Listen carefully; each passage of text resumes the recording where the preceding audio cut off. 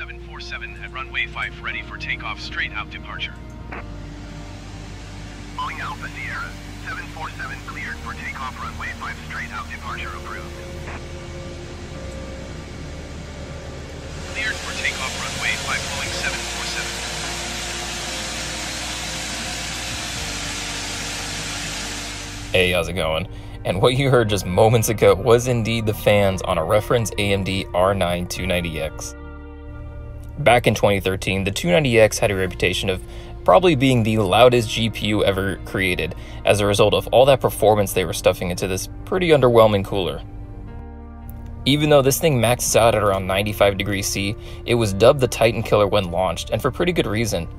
When released, the 290X was performing on par with Nvidia's $1,000 Titan, all while costing almost half of that much, with an MSRP of only $550 when launched. Fast forward to today, and I've managed to pick this card up for a tenth of that price. On Facebook Marketplace, I picked this up for only $50 and was curious to see if this 7-year-old Flagship still had what it takes to run the latest flight simulator. But before we can get into the benchmarks, this card was definitely used in dire need of a good cleaning. Some fresh thermal paste and about $15 for the thermal pads for all those memory chips, and this card should be pretty much good to go. Alright, for testing, the system I was using featured a Ryzen 5 1600, 16GB of RAM, and the game was installed on a 512GB SSD. In-game, I was using the Sedona landing scenario as a benchmark, and ran it 5 times with each setting and each BIOS setting, which taking the average of the last 3 runs just to make sure that I can get some pretty consistent numbers. Now, you did hear that correct. The reference model actually came with a dual BIOS switch. One was for a quiet mode and the other one was called Uber. The only real difference between the two is that they both had a targeted fan speed.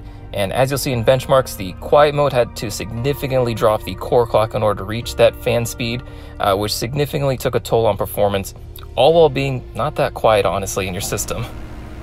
Now, starting out with the low-end settings and at 1080p, we get an average of about 52 FPS for the quiet mode, and flipping the switch to Uber, we found that the frame rates increased by about 10 FPS all around, which was a nice bump in performance.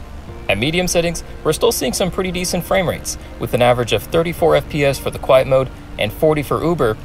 This is definitely the way to go, as medium settings looks phenomenal in this game, and at least in the Uber setting, the game plays really smooth, as you don't really need a ton of frame rates in this game to enjoy it. And finally, on the high-end settings, we see that we got an average of 25 FPS for the quiet setting and 29 FPS for the Uber setting. These are, well, technically in that 30 FPS threshold. The 1% and 0.1% lows are pretty low, and especially for the quiet mode, there was some pretty noticeable stuttering, and unfortunately the game just, did not run very well in these settings, although still pretty remarkable given the age of this card. Now, I wanted to take a moment to show the percentage change increase when switching from the quiet BIOS to the Uber BIOS. The quiet BIOS had pretty bad 1% and 0.1% lows, and honestly felt really inconsistent when playing. The core clock was pretty much bouncing all around, and it was pretty much thermal throttling all the time to keep it under that 45% fan speed and at 95 degrees. And switching to the Uber BIOS, we still saw temperatures as much as 95 degrees C, but we saw a much more consistent core clock that is pretty much stayed at 1000 megahertz. This significantly increased performance, and we saw increases as much as 60% with those 1% and 0.1% lows, and you'll almost immediately feel that in game, as the game just ran a lot smoother. Now, if you like the performance you saw today and decided to yourself, hey, I want to pick one of these bad boys up, then I wouldn't blame you.